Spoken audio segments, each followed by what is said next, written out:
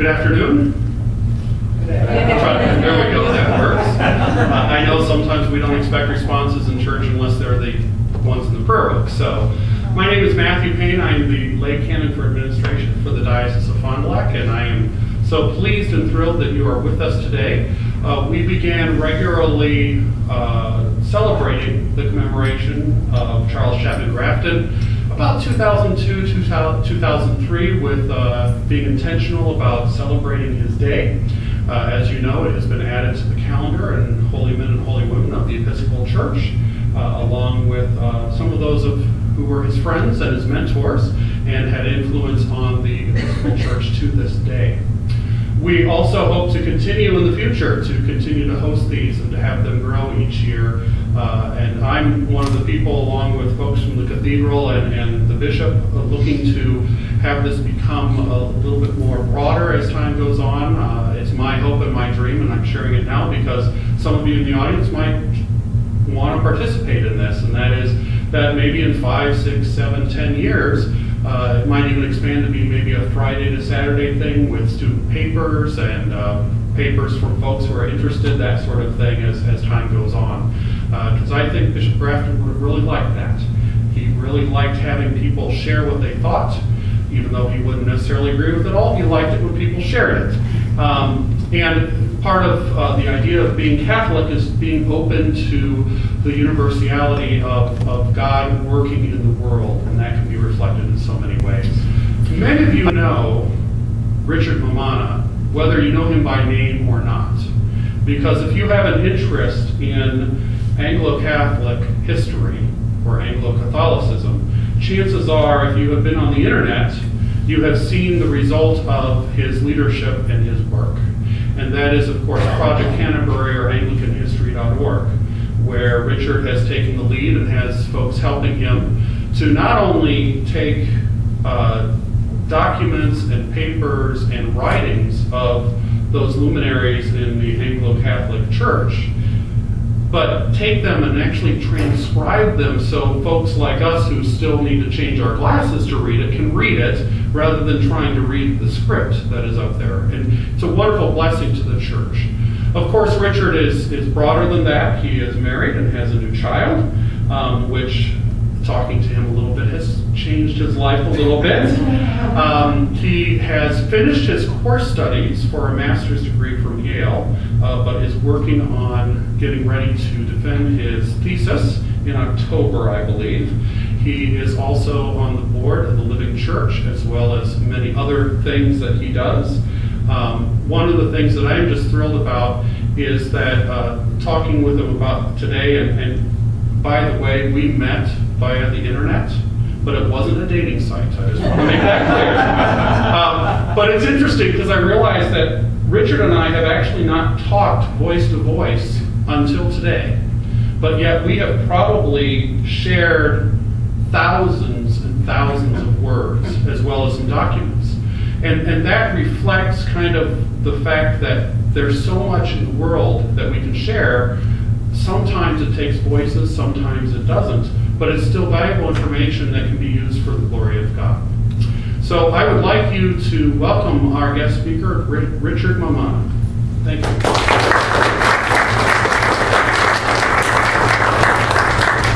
Thank you very much, everyone. I'm concerned to make sure that everyone can hear me, and I wonder if it's possible to do that.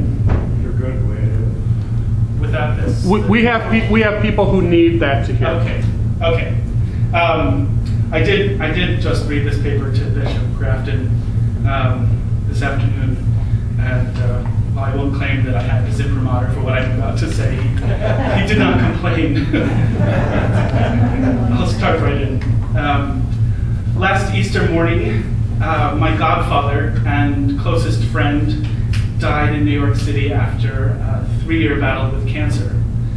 He was 81 years old, and I had had dinner or lunch with him at least once a week for about the last 15 years of his life. Just hours before he died, he had received Holy Communion from his parish priest, from the reserved sacrament, and it was brought to him from an altar where he had been an almost daily communicant for the last 2 decades. Thomas Newton Ray was his name, and he was, like I am, a member of the Confraternity of the Blessed Sacrament and a confirmed admirer of Bishop Grafton. The death of his saints is precious in the sight of God, and Tom's death was perhaps unusually, perfectly, and astonishingly Eucharistic. I think in its own way it was a kind of fruit of the widespread Anglo-Catholic rank and file devotion to the Blessed Sacrament fostered by Bishop Grafton through the Confraternity. But it's actually not about his life or personal devotion that I would like to speak to you just now. Over the course of the last dozen years, I have visited Wisconsin almost annually. I've missed a few meetings in connection with the work of the Living Church Foundation and to visit my friends Father Charles and Dr. Jennifer Henry, formerly at Machota House. And without fail, every time I told Tom that I wouldn't be able to have dinner with him next week because I would be in Milwaukee, he said, "Oh, you're going away to the Holy Land again." Well, send me a postcard. Tom was onto something.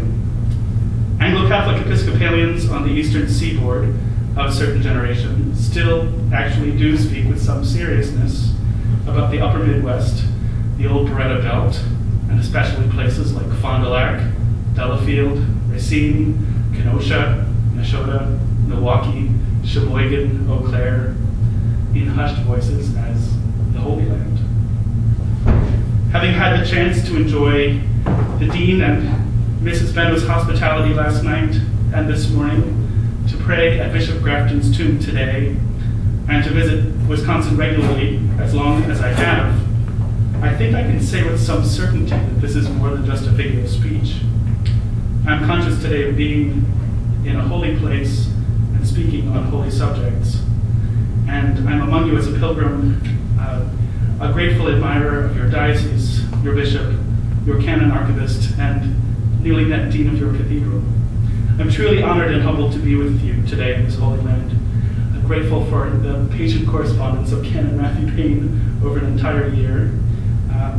And I also find myself in the extraordinary debt of Bishop Jacobus, Bishop Salmon, and the Living Church Foundation, as well as two anonymous donors who have done so much to make this possible. Both long-term members of this cathedral church and first-time visitors will notice two striking elements, if we're paying attention, of Bishop Grafton's remarkable sarcophagus. On one end, near the bishop's feet, is a brass seal showing a fish, the waves of a lake, the sword of the Spirit, echoing Ephesians chapter 6, and the keys of the kingdom of heaven. This is, of course, the seal of the Diocese of Fond du Lac, a community Bishop Grafton served in sickness and in health for 24 years, from 1888 to 1912. At the other end, again in brass, and close to the bishop's mitre, is another seal showing a chalice and paten. The image is a familiar symbol of the Holy Eucharist, evoking through the vessels used in the celebration of the Mass the sacramental gifts of the body and blood of our Lord Jesus Christ. This is the seal of the Confraternity of the Blessed Sacrament, a devotional society founded in England in 1862. Grafton was the first American member of this organization, and he introduced it to the United States just 5 years after its foundation. This afternoon, I propose a handful of investigations moving in their way between these two ends of Bishop Grafton's tomb. On the one hand, his local American personal and Midwestern context, and on the other hand, his supranational, international, mystical, and devotional life. First, I will offer some historical context and an evaluation of the neglected place of devotional societies in the wider history of Anglicanism and the Episcopal Church.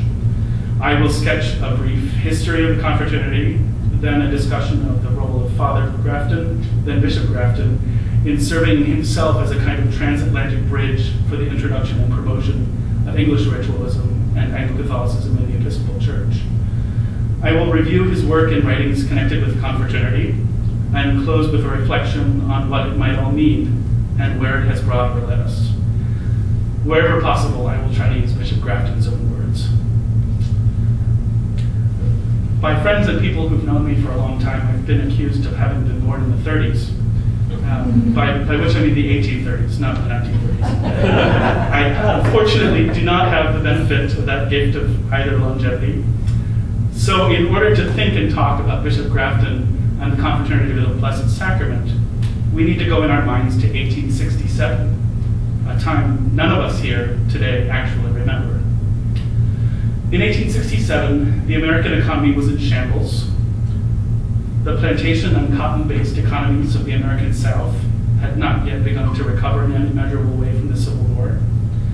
Anglo-Americans and the German-Americans who were my father's fathers in Pennsylvania were anxious to the point of distraction about a tide of Irish immigration threatening to change the religious, ethnic, and political makeup of the nation. The war had touched every family and community with the death of relatives, with extreme inflation, or with some other tangible form of painful sacrifice and privation. National confidence in government was at a low as Reconstruction began to overturn established, but for some very comfortable inequalities in the South. A congressional commission at loggerheads with the executive branch was contemplating the impeachment of President Andrew Johnson. The United States had just purchased Alaska in what appeared to nearly everyone to be an unjustifiable and extremely expensive participation by our country in the affairs of a very remote place. Alfred Nobel invented dynamite in 1867, putting the cutting edge of technology in the deadly service of warfare around the world. New Orleans saw record heat waves and an outbreak of yellow fever with more than 3,000 fatalities. If these similarities between 1867 and 2012 are not enough to establish how little times have changed, there was even a presidential election moving on the horizon. The Church's response to the changes and chances of the late 1860s was a familiar mixture of effective action, false starts, and lasting legitimate developments. Charles Chapman Grafton, whose life, writings, good works, faith, and we trust ongoing intercession for us on high are the reason we have gathered to give thanks today, was one of a group of clergy who responded to these peculiar challenges of the time in which they lived with what I will choose to call an attitude of sacramental intensification. Faced with a national life whose difficulties can't be understated, and a church in which threats of schism and chaos were very real, he pointed his friends and his flock in one direction throughout his entire ministry: to the reenactment of the Last Supper, to participation in the ordinance of Holy Communion, in the reverent celebration of the Mass. Bishop Grafton offered the Holy Eucharist as a full, perfect, and sufficient sacrifice, oblation, and satisfaction for the sins of the whole world, which for him meant something revolutionary. This is not to say that he diverted attention from the real problems of the wide world or the church on earth into a focus on liturgy. Very far from it, actually. Liturgy and ecclesiastical matters were not an escape for Grafton from reality. But I do mean to say that for Grafton, the Blessed Sacrament was in a real sense the answer to all of the woes of both the church and the world. The Mass changed the world and was an answer to the world's problems, precisely because the Mass, in Grafton's understanding, changes us. This approach of intensified sacramentalism was in large part the fruit of the proliferation of devotional guilds and societies in the life of the 19th century Church of England and the Episcopal Church. Devotional societies are not a phenomenon specific to Anglicanism, but I think it's fair to say that they have flourished most especially and lastingly in the fertile soil of our little part of Christianity. From the earliest days of the Church's history, men and women have formed small groups within the Church to effect some kind of major change. We can look at the earliest monastic movements, for example, as attempts to deepen Christian practice through rigorous prayer, fasting, and asceticism. And they did this mainly within the existing structures of the Church, but also as a way of becoming a kind of leaven in the loaf to improve and challenge the spiritual life of other Christians. At other times in Christian history, different movements have coalesced around specific practices and doctrines, calling the wider church around them to a deeper and more serious understanding of the faith once delivered to the saints. In the mainstreams of Western Catholic Christianity, we can point to groups like the Cistercians of the 11th and 12th centuries, the large numbers of parish-based devotional guilds and societies of the late Middle Ages, the work of John and Charles Wesley within the Church of England. In each instance, there is an effort to gather interested individuals into small groups. Evangelicals might actually comfortably understand them as small groups, for a renewed focus on some neglected aspect of Christian life. Sociologists of religion look at devotional societies and religious orders as manifestations of a kind of human behavior practiced by the religious virtuoso, a term that comes from Max Weber's seminal work, Economy and Society.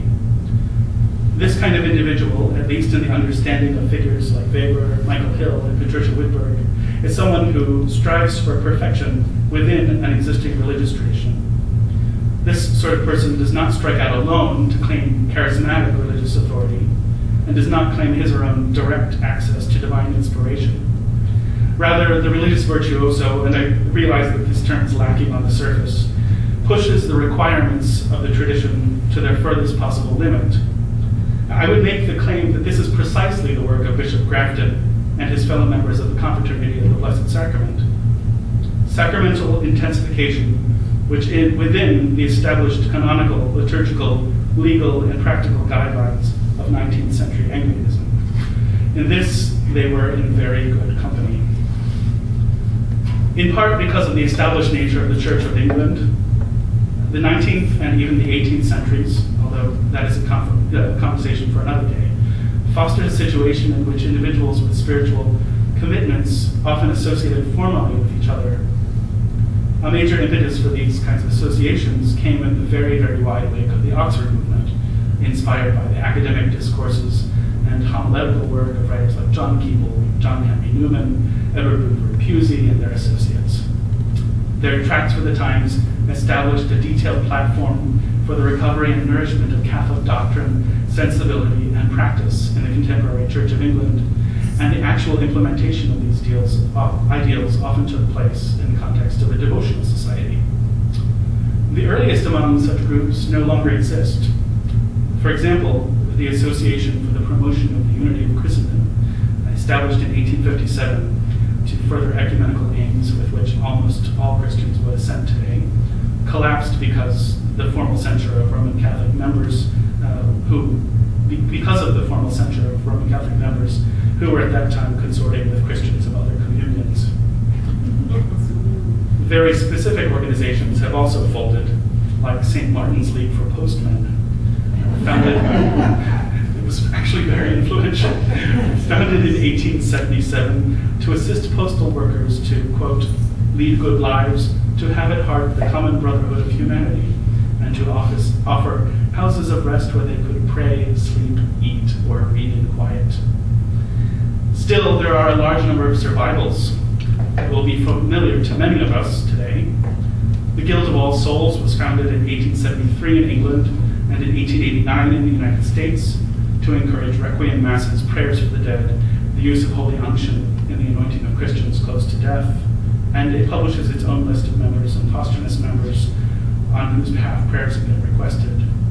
Likewise, the Society of King Charles the Martyr, founded in 1894 in England and active almost immediately in the United States, especially in Boston, encourages the observance of January 30th as a religious occasion on which the death of King Charles I is kept liturgically.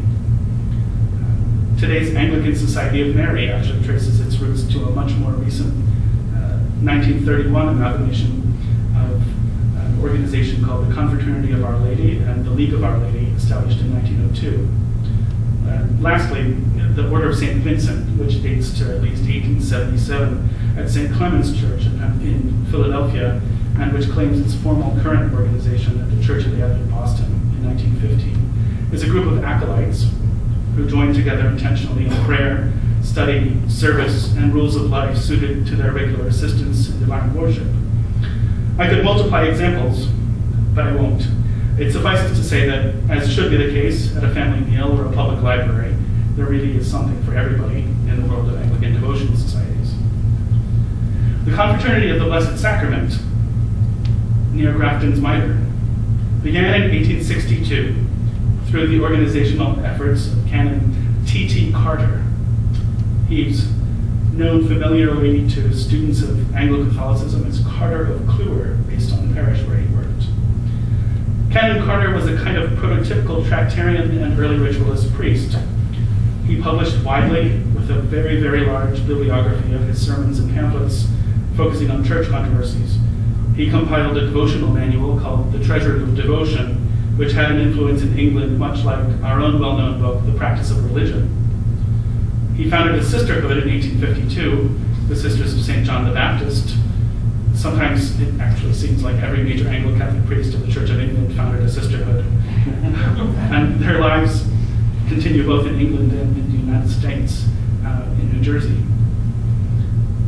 Canon Carter's concern to establish an organization that would assert a traditional Catholic, Anglican, and sacramental doctrine of the Holy Communion began in the 1850s in connection with internal political decisions of the Church of England's juridical bodies that seemed to pull out the roots of the full teaching of the Church about the Holy Eucharist. By 1862, there was a critical mass of interest to create a formal structure for the promotion of a stronger Eucharistic discipline in a group setting. And in 1867, this group welcomed the incorporation of a similar group called the Society of the Blessed Sacrament, which had been founded as a parochial organization in London. The objects, rules, and recommendations of the Confraternity are the same today as they were at the organization's founding in 1862. I will quote them verbatim and in their entirety to give a sense of the total doctrinal, devotional, ceremonial, liturgical, and ecclesiastical program envisioned by Canon Carter and planted in the United States by Bishop Grafton. Objects, bold. Number 1, the honor due to the person of our Lord Jesus Christ and the Blessed Sacrament of his body and blood. 2, mutual and special intercession at the time of and in union with the Eucharistic sacrifice. 3, to promote the observance of the Catholic and primitive practice of receiving Holy Communion fasting. Rules, to communicate, or at least to be present, on Sundays and the greater festivals and other holy days when the Holy Eucharist is celebrated, unless prevented by sickness or other urgent cause. To promote by all legitimate means, I don't know what the legitimate means would be, frequent and reverent celebrations of the Holy Eucharist as the chief act of divine service. 3, to make such special intercessions as shall be from time to time directed. Recommendations, to give careful attention to preparation before and thanksgiving after every communion. 2, to communicate at an early celebration. 3, to make at every celebration one or more of the following acts: of faith, of adoration, of spiritual communion, of thanksgiving, of reparation, of intercession, of prayer for the visible unity of Christendom. 4, to make acts of spiritual communion when deprived of the opportunity of receiving the Holy Eucharist. 5, and last, to make offerings for the due and reverent celebration of the Holy Eucharist. In order to carry out these objects, rules, and recommendations, the Confraternity had a detailed constitution and laws. It was to be governed by a superior general and a council. Membership was open to any bishop, priest, deacon, brother, or sister of a religious community, or communicant of the English Church who concurred with the objects, rules, recommendations, and laws. A monthly intercession paper provided guidance for the shared prayers of the Confraternity's medals. A medal, also sometimes called a badge, showing, I should note, the very same chalice and paten on Bishop Grafton's tomb and on the door of the tabernacle at the altar near his sarcophagus, was given to each member of this CBS. I'm going to start saying CBS instead of Confraternity, the Blessed Sacrament, if that's okay from time to time, as a token of membership to be worn or kept as long as one was a member in good standing. The Confraternity also published an official manual at regular intervals offering forms of prayer for preparation before and after receiving communion, a form of spiritual communion when members were unable to be present in church on Sundays or holy days, forms for the admissions of members and the blessing of their medals, and devotional litanies. Although I've spoken in the past tense in the last paragraph about the foundation of the Confraternity, I hasten to add that I could have also spoken in the present tense. The Confraternity still exists. I have been a life member since 1997. I've think I was the last person who got in the life membership at the low bargain price of $25. I think it's considerably higher now. It still publishes its manual and a regular intercession paper. It still produces medals. Mine could use a polishing. It still has a superior general and a council, and its ongoing life in England, Scotland, Wales, Canada, Australia, the United States, and even, oddly, in Sweden, is the evidence on which it grounds its claim to be the oldest existing devotional society in the Anglican Communion. It's difficult for us to understand today precisely why the creation of the CDS invited so much criticism, provoked so much anger, and caused so many problems for its early members. After all, they wished to deepen their Christian devotion, and they looked to a community of like-minded people to do so. But this was deeply threatening to prevailing Anglican attitudes at the time. The New York Times followed with great interest reports of the numbers of English priests who were known to be members of the Confraternity. A favorite tactic of anti-ritualist groups and agitators was to procure copies of the membership lists of the Confraternity and its statistics, which were then published publicly for the shock and disgust of Protestant England. Our friend Father Grafton fell in very happily and quickly with this group of sacramental misfits during his momentous journey to England in 1865. He was admitted as an associate of the CDS in July of that year by Canon Carter, the founder himself, and he would write 30 years later of the importance of that day in his Christian walk. 2 years later, on September 11th, the date and place are extraordinarily interesting to me.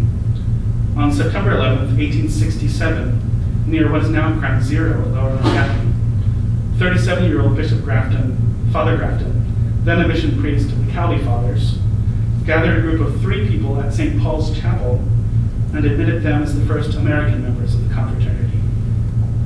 One of them was the Reverend Thomas McKee Brown, the founding rector of the Church of St. Mary the Virgin Times Square, which is known to friends and enemies as Smoky Mary's. And not long after, he admitted all 7 members of the fledgling community of St. Mary, founded by Mother Harriet Starr Cannon, as members. By the next year, 1868, there was a ward of the Confraternity of the Church of the Advent in Boston. Early leadership of the Confraternity in the United States shows evidence of what would come to be a strange and lasting pattern in American Anglo-Catholic life, namely a slippery but discernible cultural division between the upper Midwest and the northeastern seaboard. From Chicago the names of treasurers and superiors general in this very early period show names from Chicago and Milwaukee in succession to names of priests and even from Boston, New York, and Philadelphia. But the annual conference and mass of the Confraternity were almost always based on the East Coast, away from what I would contend were the real concentrated bases of its active diocesan membership and influence in places like Illinois, Indiana, Wisconsin, Minnesota, and Nebraska. As a side note, I think if I had some time and a daughter who is not teething, a careful geographic and statistical analysis of data about where American Anglo-Catholics were doing what and when would, I think, be a worthwhile and very illuminating undertaking. Probably also a chance to look at the notably diverging afterlives and current lives of institutions such as, for example, Nashotah House or St. Mary the Virgin Times Square, which had very common origins and have diverged very significantly today. Nevertheless, the first 2 decades were a period of growth and increasing notoriety for the Confraternity in the United States under the leadership of Father Grafton. Students of Bishop Grafton's life will remember that one of his major trials and disappointments was a disintegration of his relationship with the Society of St. John the Evangelist, the Cowley Fathers, whom he had joined as a monk, mission priest in 1866, and with whom he was connected until 1883. The fundamental difficulty for Grafton was his sense of a conflicting loyalty for English and American members of this brotherhood. The society refused to create an autonomous American province to accommodate these concerns, and the 3 American members of the society accordingly withdrew. Anglican monastic life in the United States suffered a setback from which it did not quickly recover, But I think it's noteworthy how different Grafton's relationships were with the authorities of the English branch of the CBS. Frequent and friendly correspondence between Grafton and the leaders of the English Confraternity continued through and after his break with the SSJE. And I like to think that this has something to do with the fact that the CBS was founded on notions of spiritual communion. The deep communion shared by members of the Confraternity on both sides of the Atlantic was strong enough to hold them together in fraternal devotion, even when jurisdictional issues were strong enough to split the Cowley Fathers apart. I believe there may be a lesson here for modern Anglicans in North America in this episode and the very different outcomes we can observe in Grafton's life. There was, however, trouble on the horizon for the organization brought to the United States by Father Grafton and fostered largely in its early years under his aegis. Critics alleged with fairly consistent seriousness that it was a secret society, pointing to the legitimate recommendation that members should, quote, maintain a proper secrecy and reticence with respect to all confraternity matters when in the presence of persons not associates. There were unfounded accusations in 1873 of interference in an Episcopal election in Massachusetts, during which our friend James de Koven lost to Benjamin Henry Paddock on the grounds of his supposed association with the Confraternity. But there's actually no evidence that James de Koven was actually associated with the Confraternity of the Blessed Sacrament. Grafton was singled out himself as by the chief representative of the old pre-ritualist high church school as, quote, an active agent of the Confraternity when he visited the private rooms of students at GTS in New York. His membership and this invitation to come to the General Theological Seminary were cited as major objections to the seminary dean's election as Bishop of Springfield in 1878, proving that even just to be a friend of a member of the CBS could get one in trouble, even when one wasn't a member. The Confraternity weathered these storms and emerged as an influential survivor of the churchmanship wars of the 1870s. But I would contend that it was a major reason why Grafton's own election to the episcopate itself was controversial. His association with the CBS and its extreme doctrines and practices were not mentioned explicitly in the press by those who declined consent for his election, but I think it's worth remembering just how many dioceses did withhold consent for his election. The list is surprisingly long and doesn't add up to the political lines that we would think about today.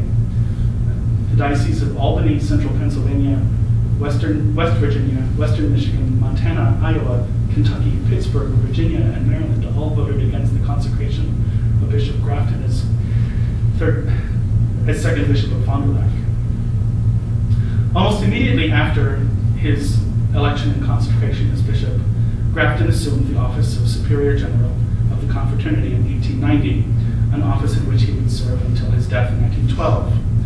He succeeded Nashotah graduate, the Reverend Edward Allen Larrabee of the Church of the Ascension in Chicago, who had served as Superior General from 1887 to 1890. Incidentally, Father Larrabee was the last parish priest to serve as Superior General of the Confraternity, and all of his successors, beginning with Grafton, have been diocesan bishops of the Episcopal Church.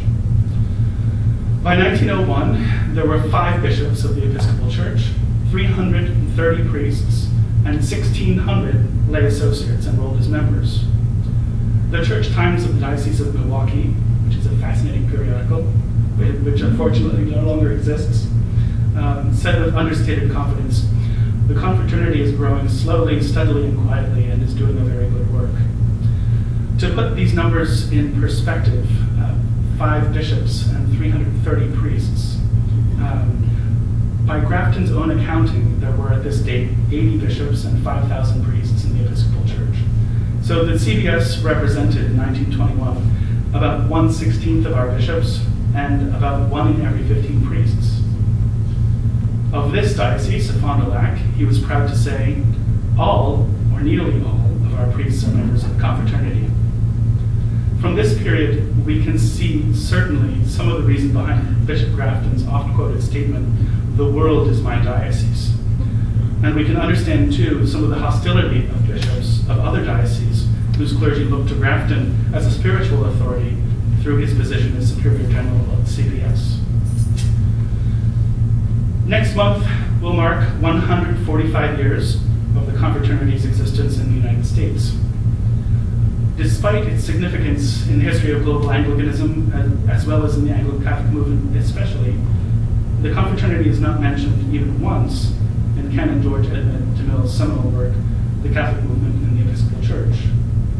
The much longer and thorough Men and Movements in the American Episcopal Church, published in 1950, does mention the Confraternity of the Blessed Sacrament, but only 3 times and almost completely in passing. To date, the only sustained examination of the history of the Confraternity of the Blessed Sacrament is a 50-page commemorative volume published for internal circulation in 1964. So in the absence of a central and permanent archive of the Confraternity's papers and publications during its 145 years in the United States, our primary source for the examination of Bishop Grafton's writings and activities in connection with it are his published addresses to the annual meetings, sometimes called conferences of the organization, held on Corpus Christi or on some other convenient day near it. The 8-volume Cathedral edition of Grafton's works, published by a sometime dean of this cathedral, includes addresses from 1900, 1902, 1903, 1907, 1909, 1910, and 1911, along with one undated address. I'm not going to read them all, but I'll digest some of the great things that come from them. These 8 addresses provide a detailed account of Bishop Grafton's participation in and direction of the life of the Confraternity, and they show in some public clarity his opinions about controversial issues surrounding Eucharistic worship in late 19th century and early 20th century Anglicanism. In his first extant address, we can almost catch a smiling glint in the bishop's eye when he offers counsel about why it's appropriate to celebrate Corpus Christi, the Thursday after Trinity Sunday, as a special day of devotion to the Eucharist. This was a highly controversial and controverted issue in the Episcopal Church at the time. He says, on the last Thursday in November, we keep a day sanctioned by the Church in thanksgiving for the fruits of the earth. If we are to keep a day in thanksgiving for the daily bread which supports our bodies, is it not more fitting that we should keep a day in thanksgiving for the gift of the true bread from heaven, which is the spiritual food of our souls? As a son of Puritan New England, he's very comfortable turning the tables on Protestant-minded Christians who reject Corpus Christi on the grounds that it had its roots in the pre-Reformation Roman Catholic Church. The bishop says, if it is no objection that Thanksgiving Day was started not by the Church, but rather with the Puritans, and in opposition to the Church's festivals, certainly it can be no objection to keeping the Feast of Corpus Christi, that it had its genesis in another branch of the Church, and may be connected with doctrines in that communion with which we do not agree. From this almost cheerful assertion of the correctness of keeping a special feast about the Blessed Sacrament, we move not very long after to a concentrated reflection on rationalism as an enemy of religious devotion. Grafton's address to the community in 1909, gathered in New York City while he was here and read in absentia, strikes to the heart in addition to the mind, but nevertheless above the mind, as the primary place where the Christian soul grows in relationship with God through Holy Communion. You all know, he says, that no great religious cause ever succeeds which is chiefly an intellectual one. It must be devotional. It must be something more than devotional. It must have in it the warm, tender action of piety. The question before you is how to awaken this in your own hearts and in the hearts of your people. We have to teach them, of course, about the real presence, but we want them to love it and surround it with all the dignity of beauty of worship. And we want, above all, to kindle in their hearts an intense feeling of personal love to our dear Lord in the Eucharist. There he trusts himself to us. There he allows us to enter into the very mysteries of heaven itself. With a love that is beyond human love, let us develop within the Church a love to our blessed Lord. We must sing our hymns to him, prostrate ourselves before him, cherish him in our hearts, and ever come back to him. May he touch our hearts and minds with a coal of fire from his divine altar, and fill us with a new spirit, new intention, new devotion, new consecration to Jesus. Let us love our confraternity and press on the kingdom. The primary thrusts of Grafton's addresses to the Confraternity cluster around three topics. First, he's very concerned to rein in excesses in ritualism by well-meaning clergy who distract from the doctrine of the Holy Eucharist by introducing ritual practices unfamiliar to or unwelcomed by their parishioners. Second, he makes a regular and concerted, constant effort to defend the reservation of the Blessed Sacrament, the regular setting aside of a portion of the consecrated elements of the Eucharist after the service in a tabernacle or aumary. And last, there's a regular repetition of a request to encourage a traditional fast before receiving Holy Communion. In working to make reservation of the Eucharist for the sick not just a tolerated practice, but a widespread one, Grafton spoke in lockstep with his English brethren in the CBS. And this is also true of his repeated exhortations to keep a Eucharistic fast. But Grafton was not just echoing contemporary English attitudes, even as he did act as the major mediating figure of English Anglo-Catholicism, first into the large cities of the American Northeast, specifically Boston and New York, and then to the small towns and sea cities of the upper Midwest. There are a number of then controverted points on which Bishop Grafton does not actually follow, but has become the mainstream of Anglo-Catholic practice in the United States. In a 1903 Lenten letter, for example, Bishop Grafton condemns the altering of the order of the 1892 Book of Common Prayer in any way. Most specifically, for people who remember the 1928 prayer book, which followed the same order, he objects to the moving of the Gloria from the end of the service to the beginning of the service. His sustained attack on this attempt to change the liturgy in a direction that would make it more similar to contemporary Roman Catholic practice is as strenuous as it is in the end actually quite mystical. Do nothing simply because Rome does it. Union with Rome is not our issue. It is not what we are working towards or for. We have our own Catholic liturgy and our own special work to do. Let us try and keep step together. When asked about the wisdom of altering the order of our Mass and putting the Gloria and Excelsis at the beginning of it, I have said that I did not think it any gain to do so. It was the primitive arrangement, and may be rubrically defended, but we lose by it. Unlike the Roman order, where the priest consumes the remainder of the elements after the communion, our liturgy enforces the reservation of the Blessed Sacrament. In our Lord's sacramental presence reserved, we sing our Gloria in Excelsis. It is for something of larger import than adoration. It is for the purpose of developing our spiritual commerce with our Lord and our abiding spiritual communion with Him. It is a carrying on of the devotion of our Church, which has instructed us by placing the Gloria in Excelsis where it is. Grafton also objected strenuously to the use of the term transubstantiation in stating the doctrine of the real presence. The Church Catholic has never defined the how of this great mystery, he said. We do not need to burden our presentation of the truth with unnecessary difficulties, of argument over definitions. What we want to teach is the vital truth of our Lord's real presence. By virtue of the consecration, our Lord is verily and indeed present under the recognized species with which He is sacramentally identified. Grafton actually also opposes processions with the Blessed Sacrament and extra-liturgical adoration of the reserved sacrament, but chiefly on the grounds that they were inexpedient at that time rather than completely inappropriate.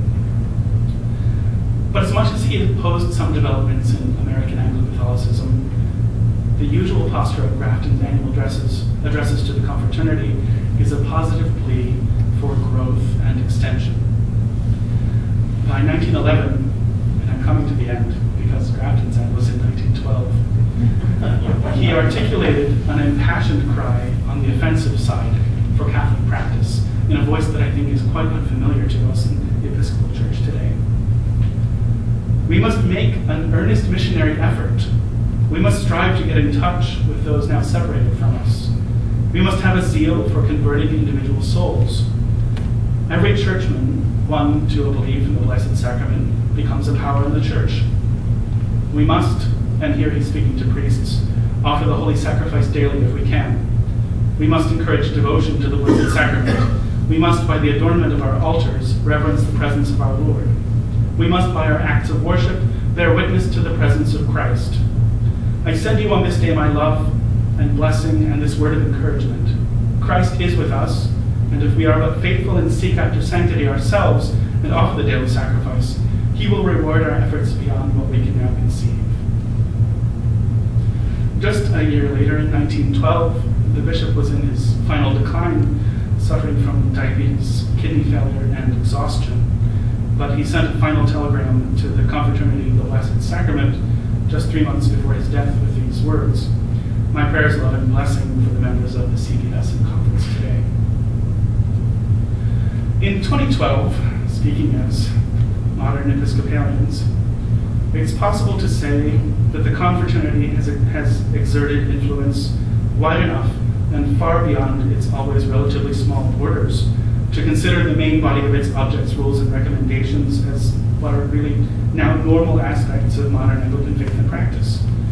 The 1979 prayer book, and to my knowledge, every other current authorized liturgy of the entire Anglican Communion, notes that Holy Eucharist should be celebrated as the principal service on every Sunday in the year. In our ecumenical dialogues with other Christians, most especially with Orthodox Christians, Roman Catholics, and Old Catholics, but also with Scandinavian Lutherans, the Episcopal Church and official bodies of the Anglican Communion have stated in clear terms that we believe the Holy Eucharist to be a sacrifice and a sacrament, and the sacramental representation of Jesus Christ's self-offering for our salvation through his death, resurrection, and ascension. The prayers of the people in the communion orders of the 1979 PCP even embody the main intercessory objects of the Confraternity. We pray for the unity of the Church of God, for the forgiveness of our sins, for the sick and the suffering, and for the right reception of the sacrament. And although it is true that not every Anglican today belongs to a parish church in which the sacrament is reserved in a tabernacle or aumrie for communion of the sick, I know of no diocese in the Episcopal Church or other part of the Anglican world in which it would be considered illegal or even problematic for a priest to do so. Am I wrong? Sydney. Oh, right. I stand corrected. Australia. Just Sydney. You're exactly right. I'm wrong. The centennial history of the Confraternity noted that what had begun as a fringe group of devotional outcasts could, by 1964, number 37 bishops of the Episcopal Church among its bishops associate, including every bishop of Fond du Lac to that date after Grafton, Reginald Heber Weller, Harvard Sturdivant, and William Hampton Brady, all now of blessed memory. Since the time that history was written, Reverend William Lewis Stevens, 6th Bishop of Fond du Lac, and now himself of blessed memory, continued the same tradition with his enrollment as a life member from April of 1983. So in this place, we have very, very much for which to give thanks in the lasting impact made throughout the Church by Bishop Grafton through his work in the Confraternity of the Blessed Sacrament. I contend that the Eucharistic life of the Episcopal Church today would be entirely different without Grafton's active intervention at a crucial period in the 1860s and his strenuous anti-Roman attitudes during a series of critical moments from the 1890s until his death. Almost 50 years since the last published history of the Confraternity, however, I wonder if we're right to be satisfied with what seems to be the outward accomplishment of all of these goals that were some of the most dear of Bishop Grafton's entire life. I hope that I'm not being harsh when I say that this would be the worst possible reaction. I believe that Bishop Grafton calls us today, through his work in the Confraternity of the Blessed Sacrament, to look in two directions. One certainly forward, and one slightly backward. He calls us in his writings and in his example to live our lives going forward with hearts full of the love of Jesus Christ, nourished by the Holy Eucharist, active in providing for the poor, the sick, and the suffering. He calls us to receive our next Holy Communion as we have never received it before, and we have the chance to do just that this afternoon, with new attitudes of gratitude and sincerity, with new intentions of reconciliation, with new attempts at sincere repentance, and with new appreciation of the gifts of every sort given to us by God. He calls us to do this in the here and now, in the places where we live, to bloom where we're planted, as the old song says. That, I would submit, is the lesson of the seal of the Diocese of Fond du Lac on Bishop Grafton's tomb. We live our lives in a given place, a planted place, a place fixed, or temporary depending on our circumstances, but nevertheless in a place. In that place, wherever it is, we may and can and should strive to lead more truly Eucharistic lives. On the other side of the tomb, we see the seal of the Confraternity of the Blessed Sacrament. And we are right to ask what the symbol of such an old and today relatively small and perhaps uninfluential organization might mean today. I ask this, of course, whether or not we are members of this venerable group. I suggest this afternoon that it signifies a possibility for a return to practices lost or forgotten, such as the Eucharistic fast, intentional and mutual intercession during the celebration of Holy Communion, confession before communion when our consciences are troubled. I would suggest, too, that it is a sign of a call to see the Blessed Sacrament afresh as something scandalous, exciting, countercultural, important enough to seek out friends who have the same fascination and interest, important enough to stand up for with others, and to join with them, and so with Jesus, as often as we can.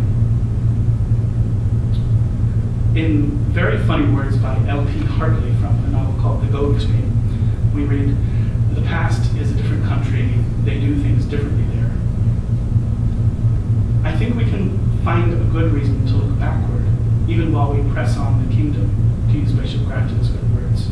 He might say, the Mass is a foreign country, we do things differently there, and I would be happy to be your interpreter and tour guide. In his own words, he writes just 2 months before his death, "I am unable to be with you today in person, but you know my earnest desire is for the spiritual growth of this diocese. I lovingly urge you to a greater belief, trust, and love of our Lord in that wonderful mystery of the Blessed Sacrament. Honor our Lord's presence by music, lights, flowers, and incense. He will honor those who love him. Do not argue about it, but believe in it."